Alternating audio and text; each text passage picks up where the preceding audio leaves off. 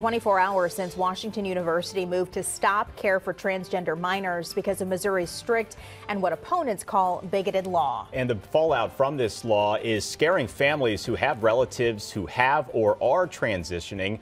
First Alert 4 Shoshana Stahl reports efforts are underway to circumnavigate roadblocks.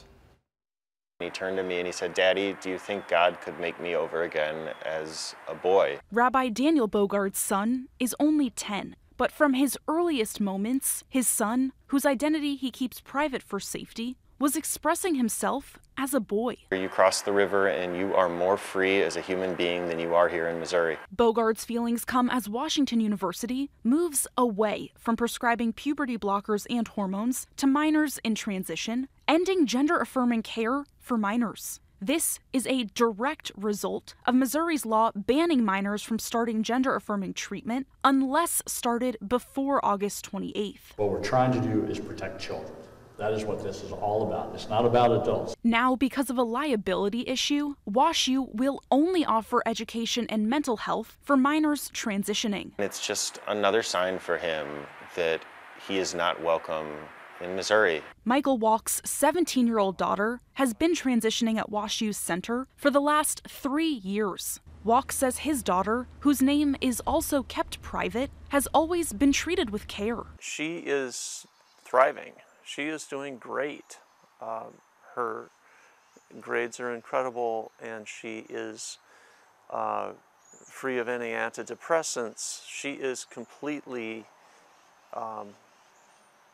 she's completely fine, far more fine than she was when she was not presenting as who she is. WashU ending that care impacts her firsthand, with the Walk family now finding another way to get proper care. We will not allow her to be forced to be detransitioned.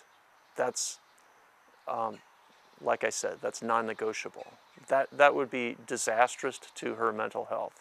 And as well as she is doing, and honestly thriving in every aspect of her life, we can't let that happen. We just can't. Susan Halla is the board president for a support organization called Transparent. She's been through this with her son Joey, who transitioned while in high school and received care from WashU. This decision isn't one she stands by. It's incredibly depressing. She says Joey will never move back to Missouri and says this decision will be detrimental to people across the state. There will be children who will die. There will be families that are moving out of state. All of that tax base is gone. People will not move to Missouri because of this. I live here in my grandparents' home that my grandpa built, that my dad grew up in, that I grew up in, that my son lives in my childhood bedroom. And we're terrified that we are going to have to flee this state. The Transparent organization is looking to help families find places that offer care out of state and even provide financial help. In St. Louis, Shoshana Stahl, First Alert 4. Medical care for patients 18 and older are not impacted by this decision. You can find more information from Washington University inside the story on your KMOV News app. A Metro East